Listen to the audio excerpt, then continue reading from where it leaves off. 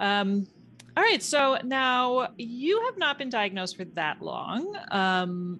And so I always love to hear kind of new diagnosis stories because I just find you're in such this like, it's just so mind blowing, right? And it's like everything in your life radically changes for some of us. I mean, I guess there are people who are just sort of shrug and they're like, oh, yeah, that makes sense. But, for me, and I think for many women who are diagnosed in adulthood, it is just like so radically life changing. And I found one of the reasons why I reached out to you and really wanted to interview you was because like I talk a lot on this podcast about new motherhood and the baby years, right? And it was so profound looking back and thinking about all of these struggles that I had as a new parent and how they related to ADHD. So I want to get into that a little bit later.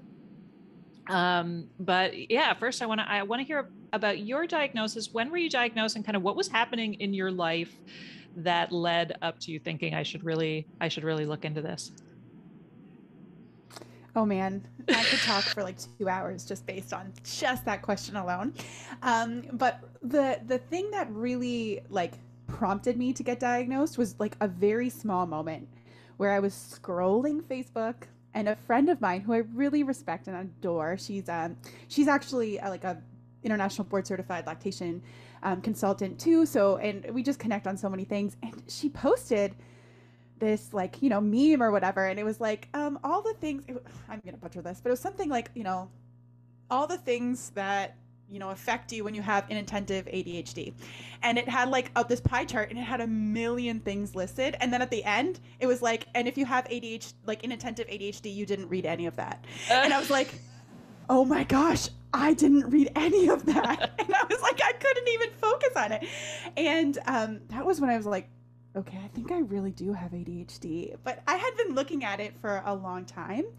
And I've done so much inner work and trauma work and, like wrestling with anxiety and depression and all of these pieces and really unpacking my childhood and generational trauma and, all the things. And yet, when I would sit down to write a blog post for my business, I could not focus. I couldn't focus. I couldn't write an email. Like I could not get my thoughts together. And it was like, I did all this work to get to this point where I was finally free to, chase my dreams, right? Like to live them out. And yet I felt like these most basic things that have been plaguing me my whole life, not being able to just sit down and write something, even though I have it all in my head, I couldn't focus. And when I kind of clicked and realized, wow, like this could be ADHD. Like it could maybe not be my fault. Like maybe I'm not broken. Like maybe I'm just a little bit different and this is just normal. And there's actually things out there that could support me. And that's really what kind of prompted me to reach out and get the diagnosis. So did that answer your question? ADHD, I can't even like hold the question in my head.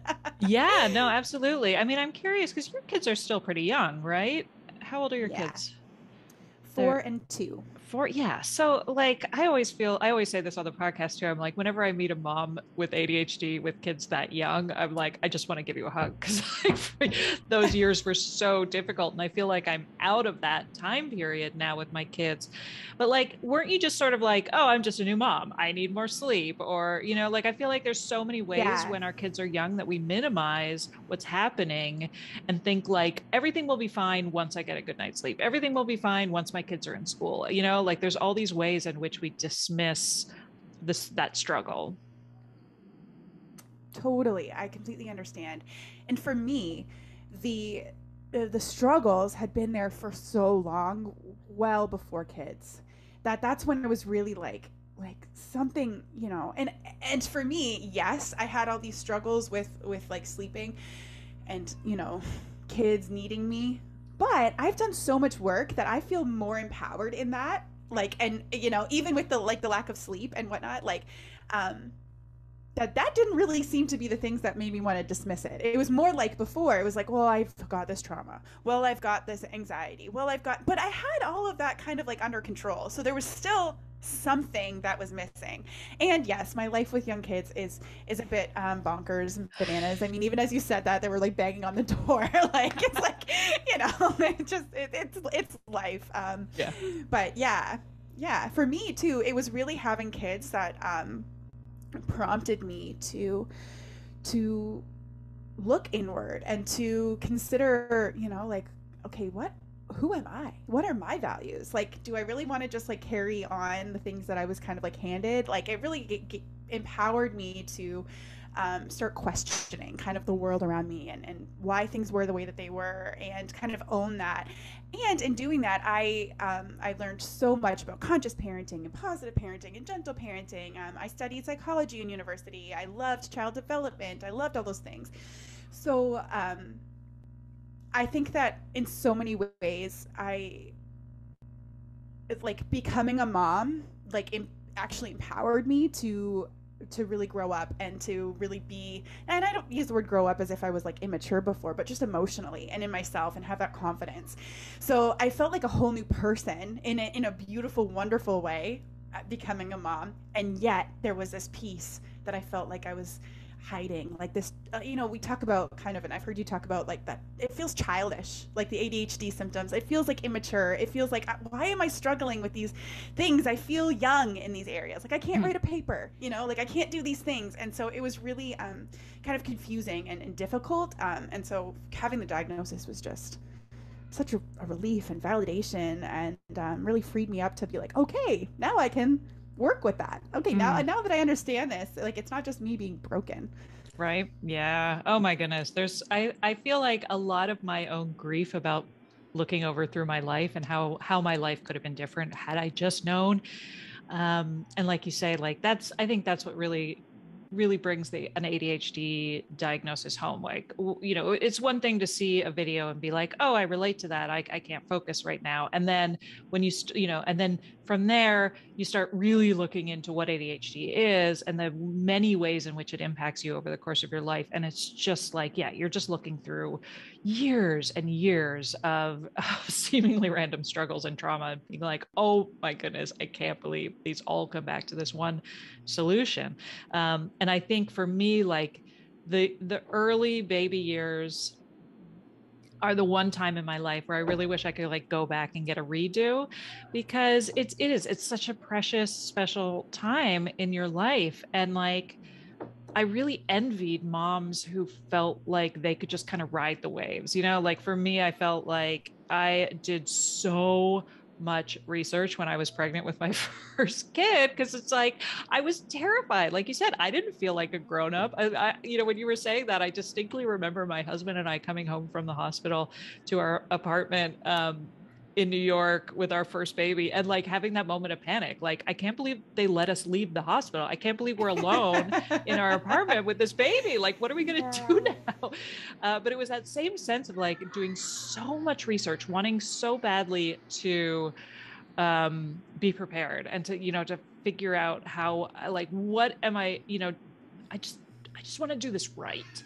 And then getting hit with the chaos of babies and feeling like so much of that, you know, so much of it's a struggle for anybody. You know, it's always going to be a struggle for everybody. You're not sleeping. I mean, it's just so many crazy factors. Like you said, it's bonkers.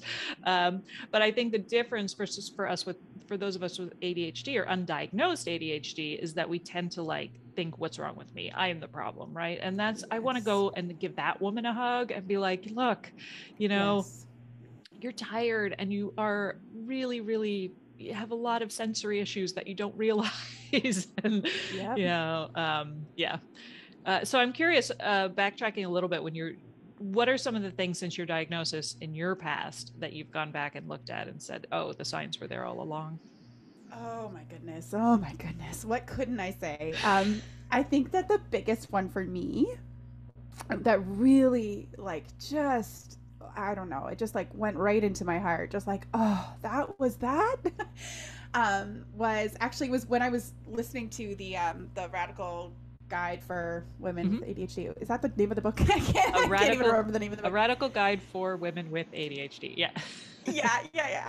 And I forget which one of them was talking about, like, which of the authors was talking about their experience with like not knowing what they wanted to kind of do with their life, and like having like, you know, these kind of like this meandering path to kind of get somewhere. And she was lucky enough to have like some therapy in like high school and whatnot to kind of like support her on that journey. I didn't.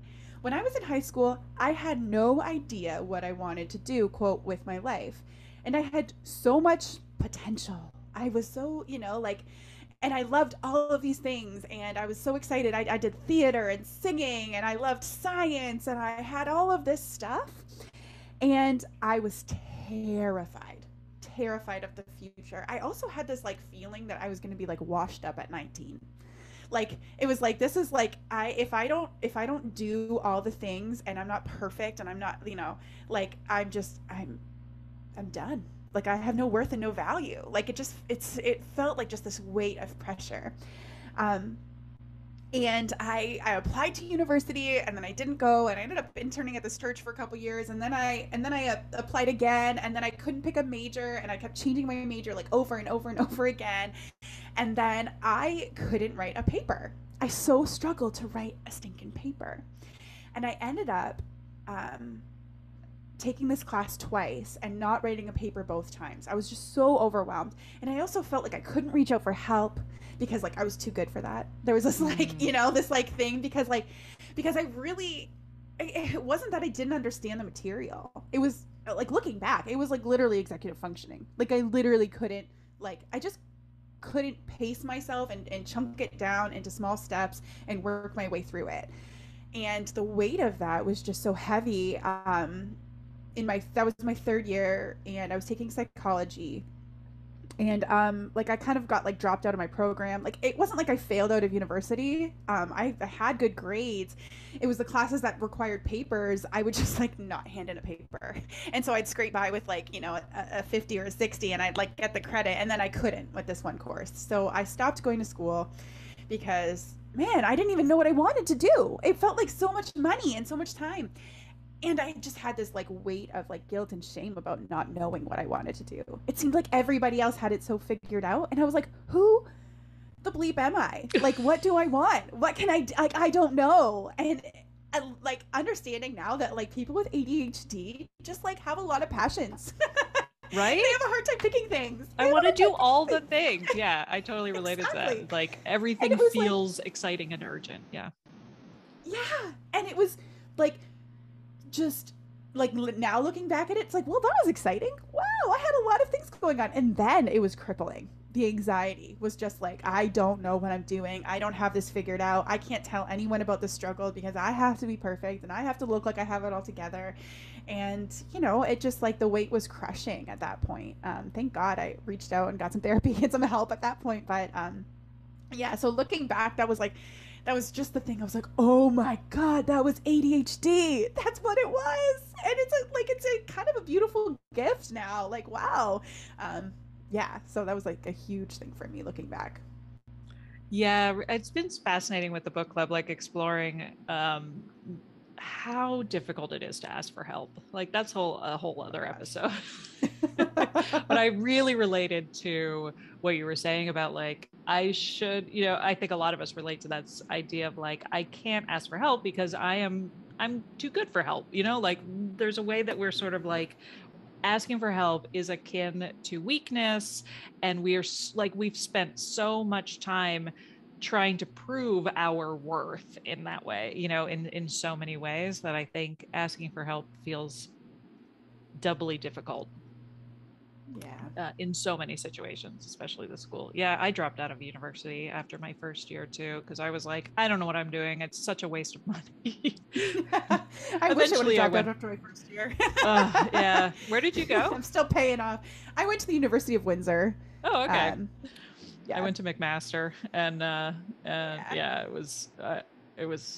The only reason I went back was because my grades were so terrible I couldn't go anywhere else. They were the only people who would take me back. I love it. But you know, it ended up being okay. I mean, I ended up Yeah. getting, you know, pulling my pulling myself together and being able to graduate. But it's like, I feel like I've talked about this in other episodes, that feeling of like I had to drop everything in my life and just focus on my Yep. grades. And how much we have to like pull the strength to just do one thing, because of that sense of like, I want to do all the things, I want to do everything, I'm being pulled in a million Oh different yeah. directions at all times.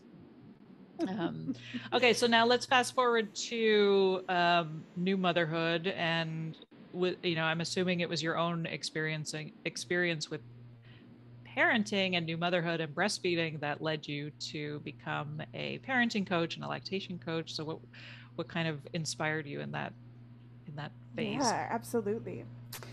So, so many things. It was really so with my daughter with breastfeeding. Um, I took a breastfeeding class before, like prenatally. So I'd taken like a prenatal class, like about like labor and delivery and like all that kind of stuff. And then separately, I took a breastfeeding class, and my mind was blown. I mean, I was breastfed. My mom breastfed me till I was like 2. So like, I thought that it was just like normal and natural. I didn't even really want to go to this class, but my mom is actually a doula, like a labor and delivery doula, and I was like, well, you could take this class to like, for extra for the continuing credits that you need and yada yada. And I was like, I'll go with you. And I was just like, whoa. So then fast forward a couple months, and I'm in the hospital, and I give birth to my daughter, and we really struggled with breastfeeding. She latched once in the time we were at the hospital, but other than that, I was hand expressing and syringe feeding, and she was really sleepy. She wouldn't wake up to feed.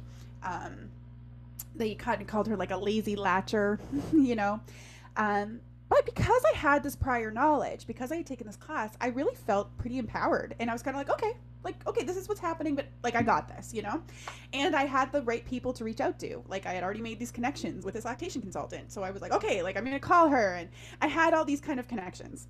So it was hard. Do not get me wrong. There was like lots of times where I was freaking out, and in the middle of the night, hand expressing and syringe feeding and holding her. And my daughter, she doesn't have an ADHD diagnosis. She's 4, but she absolutely had sensory things happening from birth. Like she didn't like to be like stroked or touched. She would bristle at that. She was really colicky. She ended up having like a tongue and lip tie. So we had those revised, like a laser revision with a local dentist who does that. Anyway, so we had all of these things going on, but I had this sense of like stability through it because I had these supports. And then I watched my friends giving birth at the same time around me, and they didn't have those supports. Like I was the one going there as a brand new mom, having taken like 4 hours of a prenatal breastfeeding class, not geared to become any kind of expert, but just like a mom doing it. And I was the one like holding their babies with them and showing them how to hand express, and helping them and getting them the right contacts. And I just realized, like, first of all, I love this. Like, wow, this is so exciting. And second of all, oh my gosh, there's such a need here. Like, wow, the difference that just having the right support and information made for me was like night and day. Even though I had lots of struggles, I had this, like ability to kind of like, like, I don't know, be held through the process, if that makes sense. Like emotionally, like this confidence that like, okay, like, no matter what happens, like we're going to be all right. And I have the information I need. And I know that the choices that I'm going to make are the best choices for me and my family, because I felt empowered that way. Whereas I saw my friends who were just terrified. And, like my friend, gave birth at the same hospital just a couple months later, had the exact same issues. And she was sent home with formula. And nothing wrong with formula, but that's not what she wanted. And I wasn't. We had the same issues, and I wasn't sent home with formula. And we were able to, keep going towards our goals, and she wasn't. So it was like, what's happening here? And the difference was really support, So that kind of led me towards that. Yeah. Yeah, I definitely fell into the no support, terrified category with my first, Yeah. where I was like, I had a similar issue where I actually took a prenatal course, and there was a breastfeeding section of the course, but I didn't feel like I learned much. Like I just sort of felt like it's one of Right. those things where you really don't know what you're doing. Like you can hold a doll up to your boob, but like they really, once it's not until you're actually in the moment that you Absolutely. kind of start to understand. And you can't like simulate letdown or anything like that, but like, so and so when I was in the hospital with her, she wasn't latching, and I was having a lot of difficulty and felt so much pressure from the nurses, who would just be like, come on, you got to latch now. If she's not going to latch now, we're going to feed her formula. And I would just felt like I was like on that clock, whereas if I couldn't figure it out in the hospital, they were going to. And I think they actually did take her and bottle feed her, and then I was like, oh no, if she bottle feeds, she's going to get lazy, she's not like. It just felt like from the get-go there was always that feeling like I don't Yeah. know if I'm doing the right thing. And then at the same time, like going home, and I actually did hire a lactation coach who came and visited me in my home, and she was amazing and she was great. And so, but it was not cheap. Uh, and Right. and then I just always felt like I used to always say, like, I wish there were ounce markers on my boobs, right? Because that Right. was the thing that always bothered me about breastfeeding, was like, every time your child is crying, the person who is holding the baby, if it's not you, gives them back to you and says, I think they're hungry. And and I was always frustrated because I was like, I don't know, I just fed her and I really need to take a shower. Or like Yeah. all of those I hear moments where I'm you. right, where I was like, oh well, maybe I'm not giving her enough, and maybe she's not getting enough, so maybe we should supplement with it. Like, it was just that Yeah. overwhelm of always feeling like maybe I don't know. Like, I really felt like motherhood was going to really be a lot more intuitive, and Right. it So I wasn't have, for me. yeah, Right, I I have know. so many thoughts about this. Oh my goodness, I could talk about this forever. But Right, that's why I'm like, I a want to give couple that poor things, woman a hug. right? First of all, and I know that you relate to this so much, but like I think that diet culture really does a number on our brains before we even get to motherhood, and so we can be very obsessed with the type of food that our baby's getting. Is it the right food? Is it the wrong food? Oh Like we yeah. can have this Are they kind of like eating? Are they obsession not? Are they going in. eating too much? Are they not eating enough? Exactly. Yeah. And I think we're just really primed to like have that kind of perspective, like moving into it. So we can be really obsessed and focused on that, and it makes so much sense. So much sense. Two, that what a lot of times the prenatal education that we get when it comes to breastfeeding is very much just focused on here's the positions like this, you latch like this, you take the nipple and you do this. And I mean, depending on what era you were like taught how to breastfeed in, you either were taught like the ram method, which is like the rapid arm movement. They just want you to like like literally like toss the baby on your breast, right? Or then it's like, okay, well, you have to do it like this and it has to look perfectly like this. And you'll have nurses in the hospital that look and like, well, the latch looks perfect. Meanwhile, mom is like literally like clenching her toes and her fingers every time the baby latches because it's so painful. So really, like what we want to look at with what is a good latch? A good latch is a latch that's comfortable and that is functional. So we want it to feel comfortable and be functional. So it's got to be comfortable for mom. If it's not, that's not a good latch. Functional means that the baby's actually getting milk, you know? And I think that when we look at breastfeeding, so in my local area, in Windsor, Essex, Ontario, we have the lowest breastfeeding rates in Ontario. So about 80% of women go into the hospital intending to breastfeed, 50% leave breastfeeding. By 2 months, 25% are breastfeeding, and by 6 months, 16% are breastfeeding. And those numbers are actually a few years back. So with the pandemic, I imagine that it's just tanked a lot more. And that's literally some of the lowest breastfeeding rates in the world we have locally. It's certainly the lowest breastfeeding rates in Ontario, and it's some of the lowest breastfeeding rates in the world. So what happens with this is that, I mean, 80% of the women are going in intending to breastfeed. So it's not a lack of like desire that's happening, but we have this mindset like breastfeeding is absolutely like it's just the biological norm. Like for the overwhelming majority of people, like your breasts are going to produce milk whether your baby breastfeeds or not, and your baby's going to like be rooting for a nipple whether they're being breastfed or not. So it's just, it's just the norm. But culturally, the norm is formula feeding, is bottle feeding and formula feeding. So if we were in a world that culturally breastfeeding was the norm, you wouldn't even think of how many ounces your baby is getting breast milk. Well, Like the thought wouldn't even like occur to you. I think Right? culturally, there's also the norm is to get your body back, get back to Oh work, yeah. get back. Like, I think it has much But more to do with the pressure on women to have like the, structure that doesn't allow for breastfeeding too. I think that's, our lives are Totally. structured in a way that it makes it Yeah. incredibly difficult for women to breastfeed. And I think that's like a reciprocal thing where like the more you formula feed, like the more the culture formula feeds, the more that those expectations can be made, Yeah. the more you need to, right? And I fully believe that breastfeeding versus formula is a false dichotomy. Those are not two choices.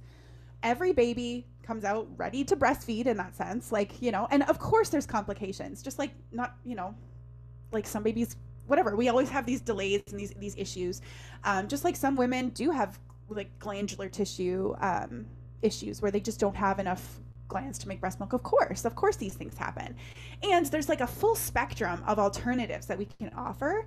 Tons of alternatives. Most women don't realize that they could syringe feed.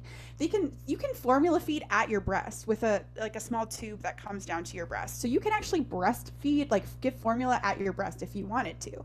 There's so many options available, but we kind of have this, like, instead of supporting parents with information, we just kind of like offer these two options. But there's risks and drawbacks that come with every alternative, right? Like, and so understanding those means that you can then, have accommodations to mitigate those risks. Okay, like a risk of formula feeding, much higher rates of SIDS.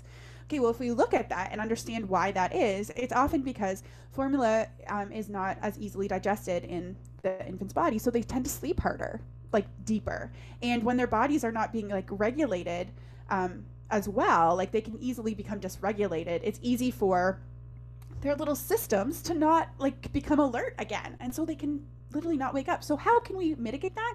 Well, we can room share. We can put the baby in our room so that they are like in close to us beside the bed, so that they're hearing our movements and our sounds, and we're hearing theirs, so we can actually respond to them quicker. But when you just think, well, formula feeding is just the norm, then you're like, okay, then it's so easy to put a formula fed baby in another room because like it's not, like your boobs aren't like bursting with milk that you feel like you need to go and grab the baby. So yeah, I don't know if that, but we can just kind of create this like snowball effect where, and because of that, then the more women that want to breastfeed, like there's just not the supports available because it's so normal to just not. So it's like, well, just don't, right? But the reality is that that's like, I consider that trauma for so many because they want to breastfeed. And their very first whack at parenting, it's like, you're not good enough. Yeah. You don't know exactly. what you're doing. Oh man, I know. There's so, and even with room sharing too. Like I remember really struggling with co-sleeping because my husband was always worried about co-sleeping. He was always terrified of co-sleeping. And also he was back at work. So like I wanted him to get a good night's sleep because it was like he needed to be able to function. And so like there was just, there's always just like 10 factors that were just weighing down every decision. I ended up weaning my daughter at 3 months because I had gone back to work because I had to go back to work at 12 weeks, which is another whole episode. Which I'm surprised that the breastfeeding rates are so low in Ontario because since I had both of my kids in the US, I always was like so embarrassed because all of my friends from back home in Ontario were having 12-month, parental leaves from their jobs. And I was like, I get 12 weeks, maybe if I can save up for it. Like it was so anger inducing. So I would have thought having a longer, more generous parental leave would encourage breastfeeding rates. So that kind of surprised me. So I ended up weaning my daughter because at 3 months, because I went back to work, I worked in a newsroom. So there was no offices. It was just like a big newsroom of desks. And so my boss was like, okay, you have two options for pumping. They didn't have any kind of like, pumping rooms or anything that some, more cushy companies have. But so they were like, your two options are you can ask the editor in chief to vacate his office every time you want to pump on deadline. So like that wasn't going to happen. Or you can go into the wheelchair bathroom, which was the one bathroom that was like not, it wasn't the stalls. So it was like this one isolated lockable room, which is where everybody went to take a shit. So it was like, those were my two options in terms of pumping. So I very quickly was like, you know what, it's just going to be easier for everybody involved if I wean. And I had a much better experience with my son because, my experience with new motherhood was so difficult. Going back to work for me was was, like you said, it was traumatic. It was so awful. I had this job that I loved, and suddenly I was a terrible parent who had, because I was going back to work full time and had a full time nanny. And then I was also Mm-hmm. terrible at my job. And it just was like, I just felt like I wasn't good at anything. It was really hard. So, like, when we Oh, decided to have a second child, we decided to leave New York City and move out into the Hudson Valley so that we could so I didn't have to work. Like, I just was like, there's no work right, life balance for me. I had right. to. I was like, if we're going to do this again and have another baby, I have to be at home. I have to be a full time stay at home mom. And so we moved, and I had a much easier time with breastfeeding the second time around because, literally just was at home sitting on the couch most of the days with my son. So it was great. But then um, there was a lot of pressure. I had pressure on myself to wean because I wanted to go back on antidepressants because I felt like such, the PPD, which now again through the lens of ADHD, I was like, it was not postpartum depression. It was ADHD. And that's another thing that I'm just Yeah. like, I want to give new moms a hug. And I really wish they could connect the dots a lot of the time because it's just Yeah. felt And like, also, yeah, so my many emotional doctors, regulation was so right. disrupted because of the sleep deprivation and the rage. Like, I just would get thrown into a rage a lot of the time, and often it would be aimed at my husband or my 4-year-old. And so it was like, I remember my husband being like, I know you really want to breastfeed as long as possible. I know this is important to you. I know that your first child experience was not ideal, but you also have me and your other child to think about, like, it would just, I felt Right. like it was just like, no matter what I did, I felt like a bad mom. And, Yeah. and so, yeah. Oh, And breastfeeding too, like most, honestly, most antidepressants are compatible with breastfeeding. And most doctors won't necessarily let you know that because they don't know. And it's just easier to say like that it's not. So, of course, in every individual case, like consult with your care provider, all of those things. But in the States, there's infant risk, which you can totally like look up the specifics about how much antidepressant would be transferred through their breast milk. And most of them are at very low levels, and there are a couple that are very, very safe. So for anyone listening who is like, I work with moms prenatally who are told by their OB/GYN, like as soon as they're pregnant, that they have to go off their antidepressants. And it's but maybe by their GP or whatever. And when you look at the data, and I mean, like mine offered them to me. They're like, "Oh, you have a history with anxiety. Like, if that comes back, you can just like pop back on the medication you were on." I was like, "Oh, okay, cool, thanks." mhm. But that's not the case for everyone. So, like, that's another area where we just like, as a liability issue, a lot of doctors will just say like, "Nope, it's not safe." I mean, my doctor said that to me, and I'm like, I'm literally like, I'm a lactation counselor. Like, I can show you the research. Like, it's like there's options here, Um, anyway, so I completely understand, and that's a position I speak to moms about all the time. And not to mention that it can be scary AF to go to your doctor and say, "I think you're wrong." Oh yeah. Like, I think you're wrong. Like, I think so. And I completely understand. I mean, I've supported moms absolutely who have been in that position. And, like as a lactation counselor, I fully consider my role to see my clients like innate wisdom and see them as whole. And so my opportunity is to sit there and reflect with them and help them to see the situation more clearly so that they can choose what they want to do. And like, if they choose to wean because talking to their doctor is too much for them, bravo, amazing. Like, that's awesome. Like, you made a choice. Because I fully believe that when you are presented with the information and you make a choice that you feel supported in, you will not have any regrets. Even if you're presented with new information down the line, because for a fact, I did the best I could in that moment. But when it's taken away from us, when that feeling, when we're left powerless in those choices, they feel like they happen to us.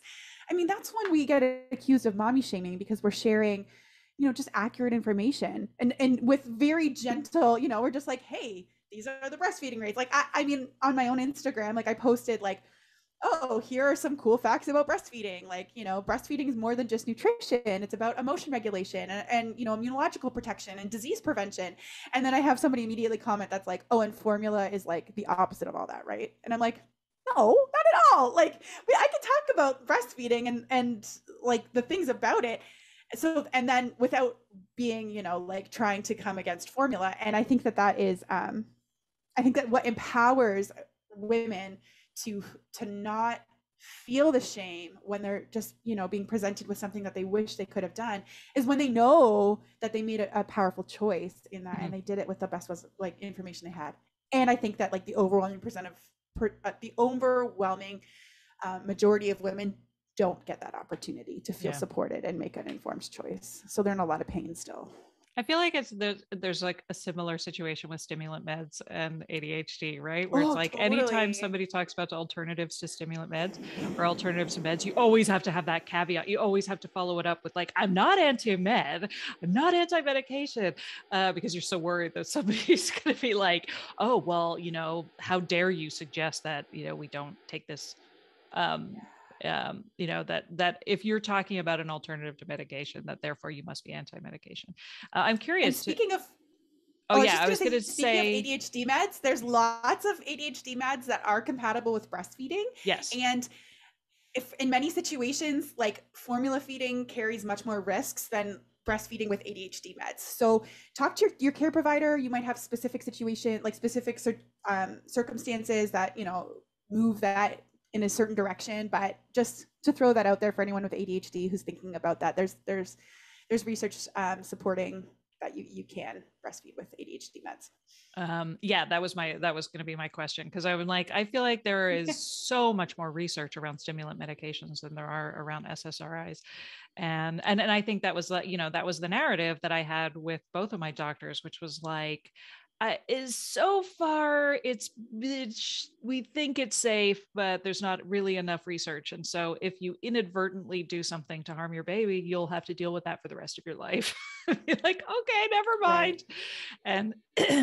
And excuse me, that's another thing, right? Where it's like, I used to remember it was the What to Expect When You're Expecting books. Those series Oh used to yeah. drive me crazy because every chapter of that book was like, while there is no research to suggest that drinking orange juice is deadly during your pregnancy, there's also no research to suggest it isn't deadly. And I'm like, come on. Like, it was like they were just Yeah. like, just to be safe, you really shouldn't leave the bubble of your bedroom for 9 months. Right. Um, Right. Oh my gosh, so true. right, it's just that, but just that idea of like, you could make that decision, but you might be, destroying your child's life, Right. And we which don't was talk about the risks of formula feeding, which are present. Like, and I'm not trying to bash it by any means, but there's risks for it. So if the alternative is like breastfeeding and they're going to get trace amounts of this medication, or formula feeding with, a whole array of risks, like you have to weigh those risks and benefits too. And some medication is not compatible with breastfeeding. So I'm certainly not suggesting that everything is, yeah. but we, like look at it in reality too, right? Like, Well, so and that's yeah. what happened with me with I weaned at 8 months with my second because I wanted to go back on Celexa, and Celexa was not compatible with breastfeeding. And so my choice was, do I try something that is compatible, or do I go back to the drug that I know has worked for me in the past? And Right. at that moment, at that point, I Absolutely. was like, I'd much rather do formula than try to, try a new For type of sure. medication that I know. So yeah, it is. You're always kind of just like looking at all the factors and I weighing the mean, risks. full disclosure, people might judge me for this, but my 4-year-old breastfeeds once a day, and my 2-year-old is still breastfeeding, and I take antidepressants and stimulant medication. So like that's just as a choice, like we all have those like those choices, right? Like a lot along the way, and that's a choice that I made for me. And like I said, I've supported so many moms just like you that are in that the situation of like, hey, like I don't know, like what is the best option here. And I always just firmly believe that like every family knows what's best for them when they can tune out all the noise of all the pressure and the expectations and the rights and the wrongs and the shoulds and the shouldn'ts. And then it's like, okay, the reality is that like I'm gonna feel so much better on this medication, and that's what I need to do right now. And Yeah. it's like, bravo, amazing. So, is there anything you think is unique to the experience of a neurodivergent mom or new parent? Like, has there anything that's come up? Because I always have those questions where I'm like, was it Was it the ADHD? Was it the sleep deprivation? Was it the fact that I worked full time? Like there's just so many factors to kind of figure out.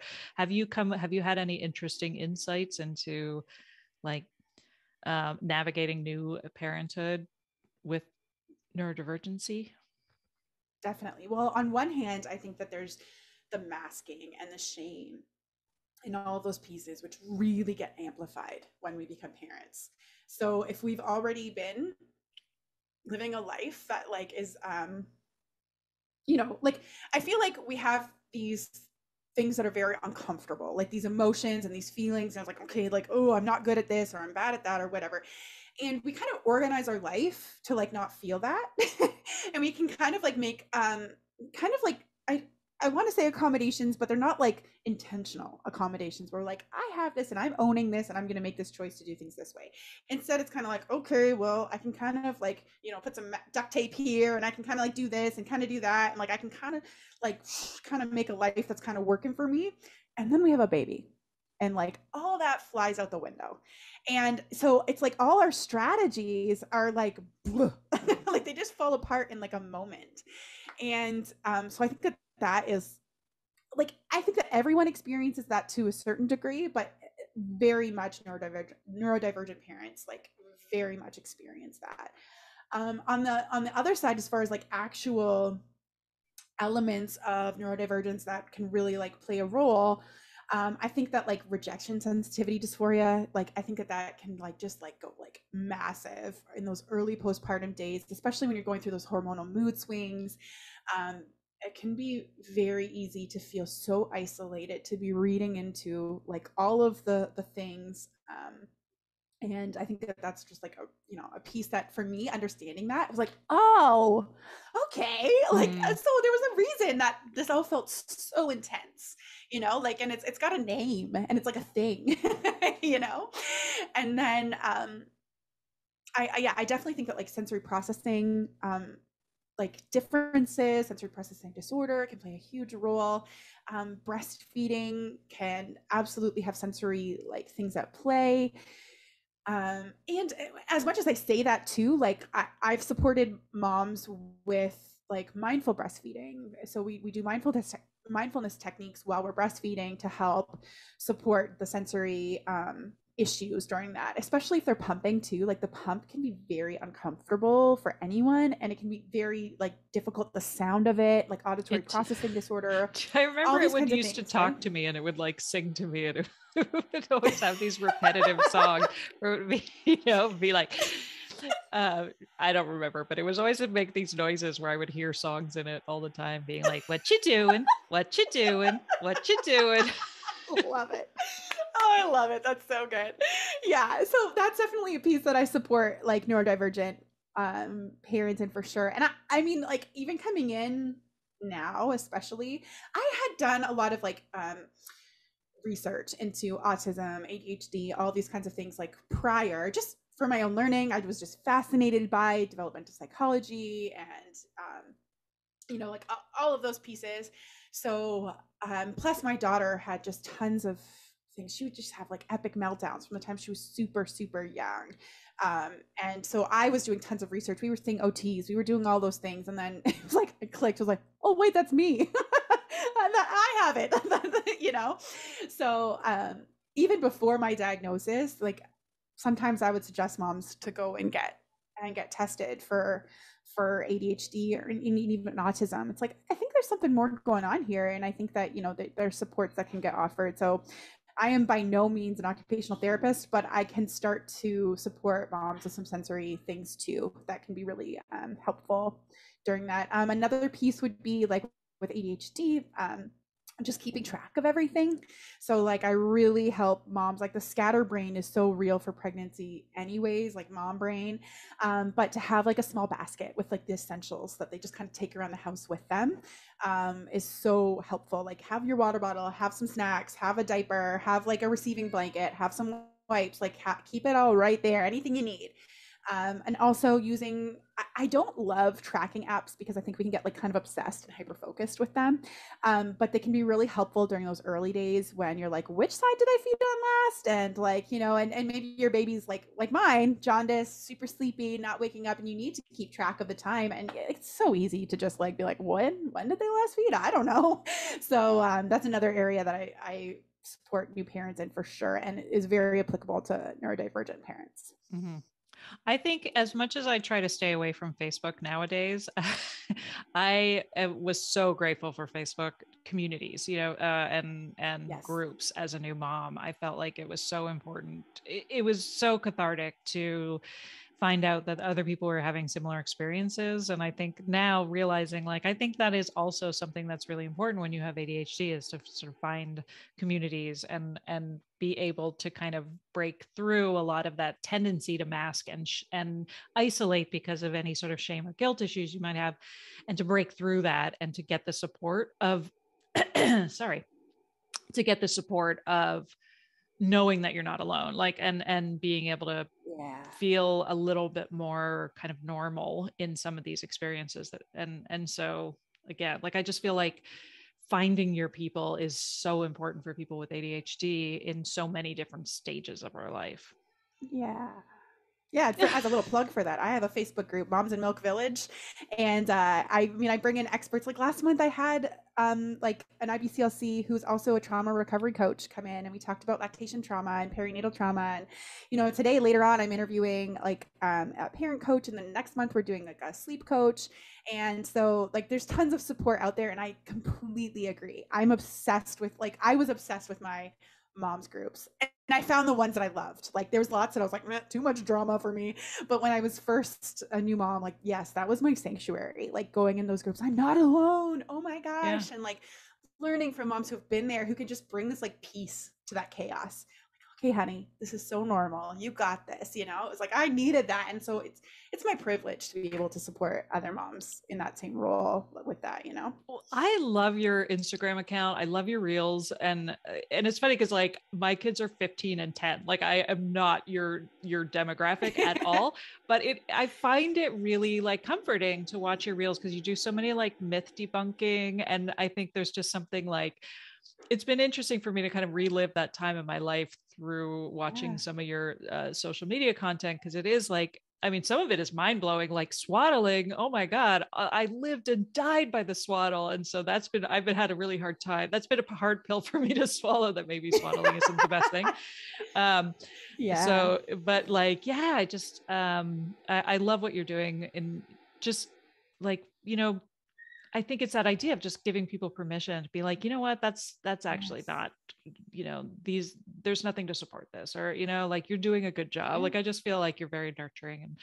No, I And appreciate that. I feel like my inner new mother, That is just my really enjoys watching your goal. stuff. I fully believe that everybody on the planet needs breastfeeding education because I believe that we don't talk about it. When I was just having an interview for lactation trauma, I'm using the hashtag lactation trauma. It doesn't exist. It like literally didn't Mm, exist. Breastfeeding trauma had some stuff, but I'm like, why are we not talking about this?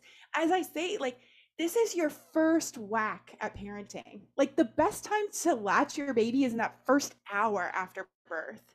And it's supposed to be normal and natural.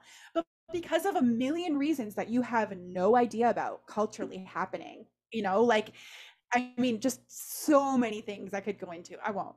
But all of these forces are kind of against you and your baby. mhm. And learning to kind of block that out and like send her back in to just you and your baby, um, you're just not given that support and those tools to do that. Most of us aren't. And so I really think that it is so healing no matter where you're at. Like, I mean, you can literally talk to women. I've talked to my husband's grandmother, and she will talk about the trauma of breastfeeding her little ones. And I've spoke to other women, like, just even my mother-in-law and different people, and like share with them, like, it didn't have to be that way. You weren't you weren't not enough. Like it makes sense. Like a lot of women, their babies are put on schedules super early, or they have a tongue and lip tie and it's undiagnosed. And then it's such a common story. Oh, my milk disappeared at 6 weeks. My milk disappeared. I didn't have any milk. But what happens at 6 weeks is actually that your milk goes from being hormonally driven to supply and demand driven. So if your baby isn't able to remove the milk efficiently, like your supply is going to tank because there's just no demand for it. There's not appropriate demand for it. And what they feel like is a failure. I don't know what happened. It seemed like it was working and now it's not. And then we have this late onset, low milk supply. And they write their stories. Like I called my business Own Your Parenting Story. They write their stories and this becomes their narrative. And it really can really confirm or create these negative core beliefs about who they are as a parent. And then they move through parenthood with those things. And the rest of the world says, you had a healthy baby. Everything's fine. There's no shame in formula feeding. And it's like, that's okay. That's fine. Like there's no shame in formula feeding and it's great to have a healthy baby. And that's not enough. Yeah. And how you felt about it mattered. Absolutely. Ugh. And you deserve to process that, Oh my goodness. Yes. Yes. So when's the ideal time for a client to reach out to you? When they're still pregnant? Cause I feel like when you were talking, I was like, God, I wish I just had you on speed dial from the minute I gave birth. Cause it's like, you just need that.